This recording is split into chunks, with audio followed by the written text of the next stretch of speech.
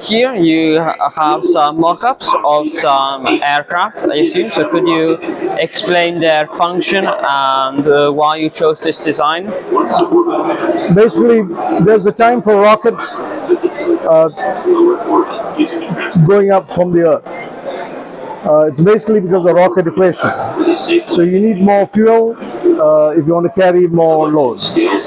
So what you do is you become bigger and bigger, and then you need to lift that up. So it's all about ISP. So a rocket has got probably 350 to 450 seconds.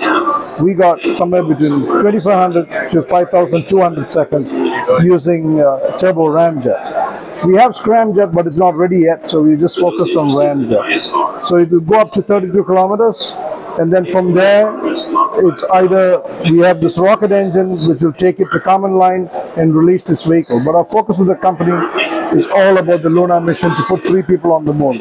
You must have seen Elon Musk's SpaceX land and hold that first stage. It's a wonderful thing that they did, but for us, we don't need it.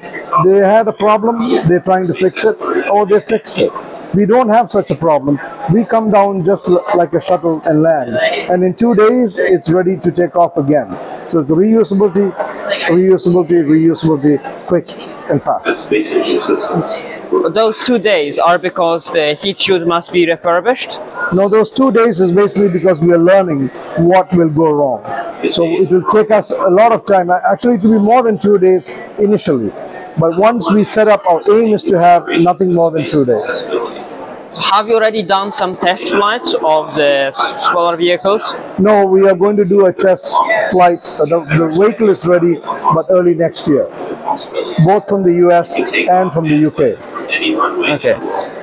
And so to withstand the high speeds and temperatures which are associated with hypersonic flight, you must have some kind of ceramic heat shield, I assume, if it's reusable. We only use reusable material.